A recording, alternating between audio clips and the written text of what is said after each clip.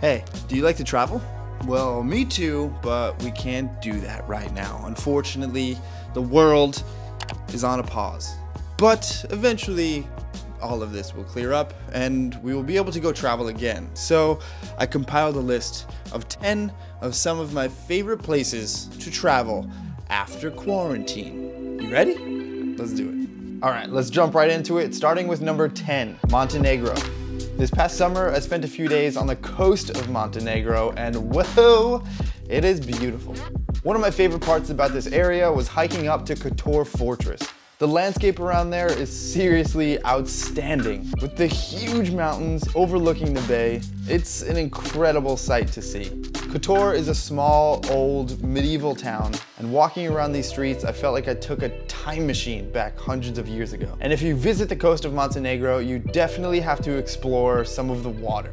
You could take a boat out on a tour, there's amazing things to explore like caves, and the water is crystal clear. We spent a night in the area called Luštica. Well, what's the name of the whole area? Whole area, this is peninsula, calling Luštica Peninsula. Luštica. Yes, whole area is Luštica. Cool. Yes, Luštica. Okay, it's good pronunciation. Okay, I get approval. You got good. Good. We caught an epic sunset in this very peaceful, quiet neighborhood right on the water. Simply amazing. Next up, we have Kawasan Falls, located in the Philippines on the island of Cebu in the south in a town called Badian. So it's not really the waterfall that I'm most impressed with. What I really love is this epic adventure they call canyoneering, where it's basically a combination of hiking and swimming and jumping off cliffs, eventually making your way to the grand big jump, which is Kawasan Falls. But just the adventure getting there is the fun part. You're exploring through this dense jungle and the water is just so blue, it doesn't even look real. If you go to the Philippines, I would highly recommend canyoneering at Kawasan Falls. Number 8, or should I say numero ocho, San Gil, Colombia. This is the extreme outdoor activity capital of Colombia. Oh my God! Yeah, man, that was crazy. From whitewater rafting to bungee jumping and canyoning down waterfalls. I was only here for a short time, so I only experienced paragliding, which was an incredible adventure, and I definitely want to go back to experience more. It is so beautiful out here. Oh my goodness, the views. Ooh, the views. Ooh. Yeah, that's nice. Number 7, Kwangsi Falls, one of the most iconic waterfalls in Southeast Asia. It's located in the country of Laos, about 1 hour outside of the very popular backpacker town of Luang Prabang. With the vibrant blue color of this water, it just looks like a fantasy. There's multiple different tiers of pools and you can go swimming in the bottom and you can even hike all the way to the top to get an outstanding view of the entire jungle. And since it's so popular, a lot of people know about it and a lot of people want to go here. We went as early as possible and we were the first ones for about 15 minutes and it slowly started filling up, and by the time we left, it was jam-packed with people. So I would definitely recommend getting here early.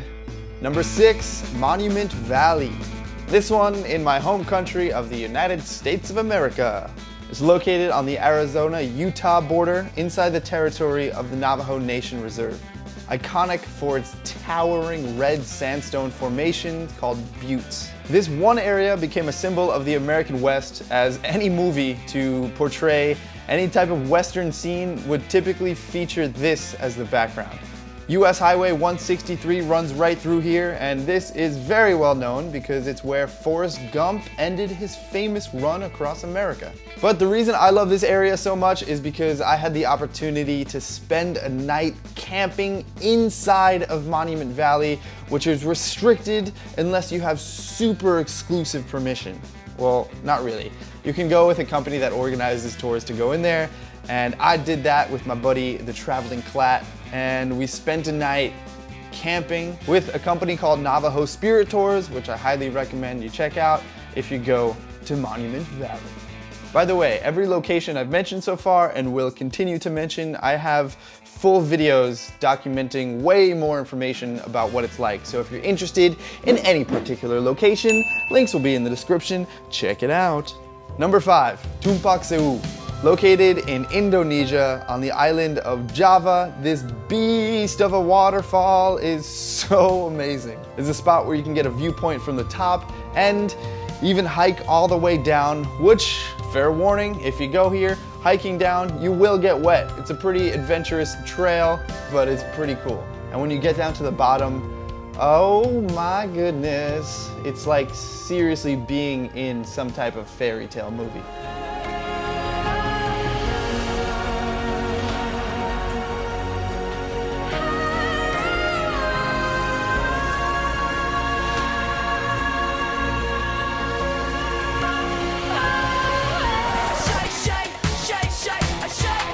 I shared a whole series about a road trip I did around East Java last year, which features some more incredible places. The island of Java and Indonesia in general, it feels like traveling around Jurassic Park. It's insane. If you're interested in hiking volcanoes and epic waterfalls, definitely check out my series from East Java. Number 4, Siargao Island. This palm tree jungle beach paradise is one of the 7,000 islands that make up the beautiful nation of the Philippines. With the popular surf town of General Luna being a hub for backpackers, this is one of the quickest growing tourist destinations in Southeast Asia. Some great things to do around here include surfing. This is the surfing capital of the Philippines. So whether you're experienced and come with your own board or looking to rent one, there's plenty of places to find, and even for beginners who have no experience, it's a great place to learn, as there are so many talented surfers who are instructors and can give you some great lessons, so anybody can learn here. Some of the most popular activities include island hopping boat tours, where you visit some nearby areas and islands that are incredibly beautiful. But one of my favorite things to do is just explore the island by motorbike. You can rent some wheels for a few dollars a day and just go out and explore. There's pretty well-paved roads to get around, and there's also some not as well-paved roads if you're up for an adventure. All right, now we're down to our top 3. Real quick, if you're still watching, do me a favor, just click that like button, and if you have not subscribed to this channel yet, I'd really appreciate it. Go ahead and click that subscribe button, and let's get into it. Top 3, here we go. Number 3, B35. This one is just a road, but not any ordinary road. It's located on the lovely island of Sri Lanka near Yalo National Park, and since it runs right through a national park, it's known for having elephants come up to the road.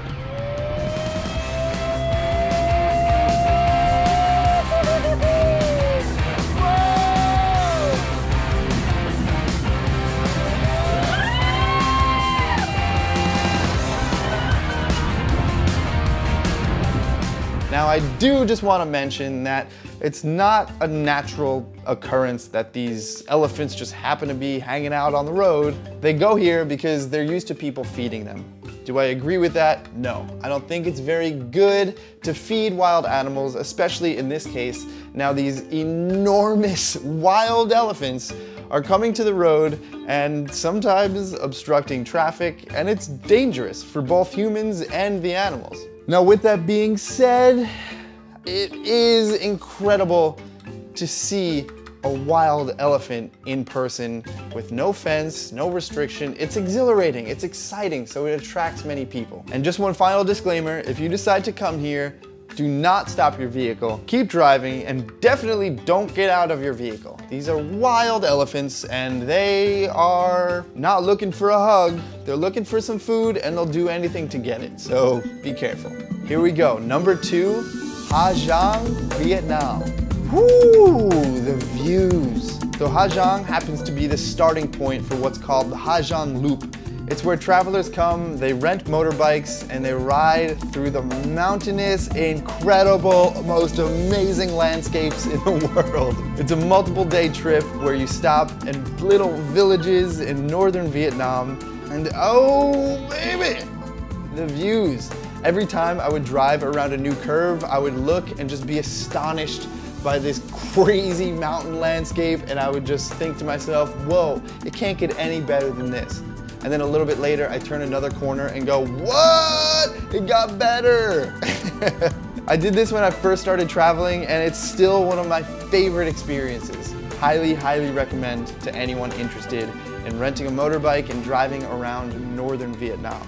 All right, so I had a little difficulty picking number one. There's still so many other places that I love that didn't fit this list, but here we go. Number one. Are you ready? Drum roll, please. Tayrona National Park, or Parque Tayrona. Located in Colombia on the Caribbean coast, this is where the dense, thriving jungle meets the ocean. So you have the beach and the jungle together. It's insane. I arrived here with my buddy Austin, and we hiked through the jungle for 2 hours to get to our location. And I'm not complaining when I say hiking 2 hours. It was amazing. There's monkeys jumping around and types of animals I didn't even know existed. Eventually we arrived at this location called Cabo San Juan, which has tents and hammocks on the beach to sleep in. Not the most luxurious sleeping arrangements, but definitely an outstanding location. We spent a few days here, and on our last night, we had the opportunity to sleep in a hammock in a cabana right on the beach. Parque Tayrona is amazing. Such a great place to explore, adventure. Again, just where the ocean meets the jungle, so you can go hiking and go swimming. Amazing. Also, just a quick note, my friend Austin just shared an epic cinematic video of our entire trip along the coast of Colombia. As always, link is in the description. Check it out. So out of all those places, which one would you be most interested in visiting? I'd love to hear your thoughts. Drop a comment down below, and again, make sure to subscribe if you're not already, because this video is over, but there's more coming soon. So I'll see you then. Peace.